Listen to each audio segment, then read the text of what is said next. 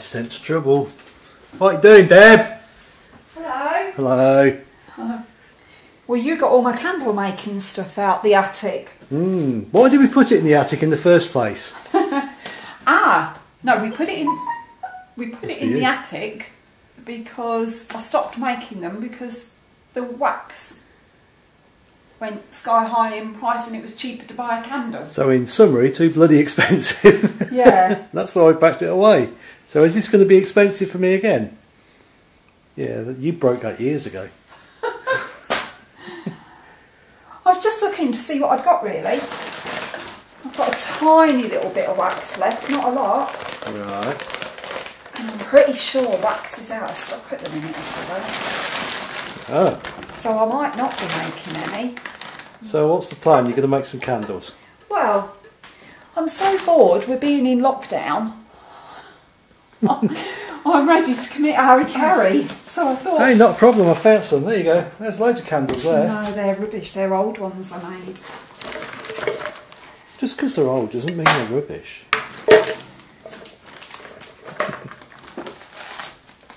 Oh gosh, look. Oh.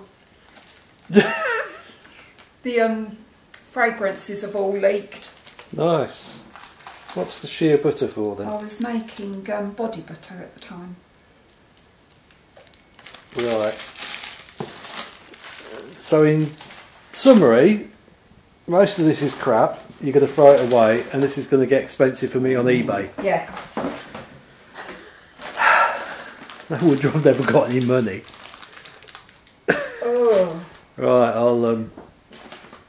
I'll leave it with you then.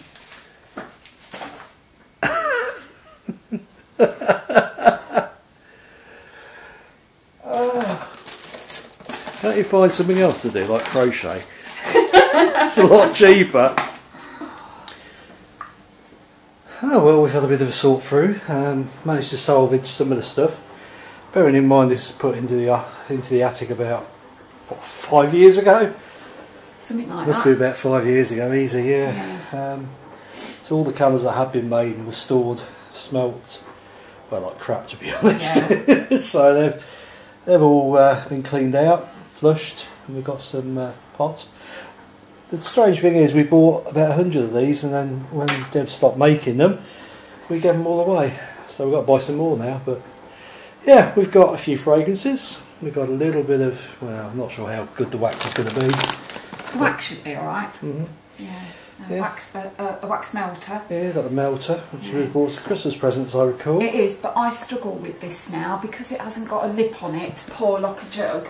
I have to pick the whole thing up and pour it into a jug, and when I get the shakes, if I'm in pain with my fibro, it goes all over and I burnt myself a few times. So I would say you need a metal jug and a hot plate. yeah, probably. That would probably be safer for me at the moment. Yeah. Yeah, well. But for now, So you've got something to be going on with anyway. yeah. Make a few, so here it goes. Yeah.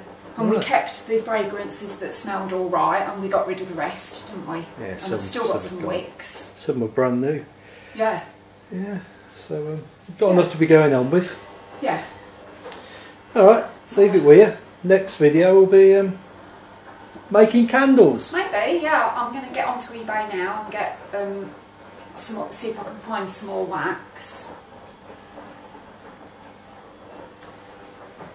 And there's a fragrance I want as well. I want to try to find a cashmere fragrance. Okay. But yeah. Right. Might be time to make a mess. Oh God, no. Say bye-bye. Goodbye. Bye-bye. Oh, sorry Ted. Was you saying goodbye as well?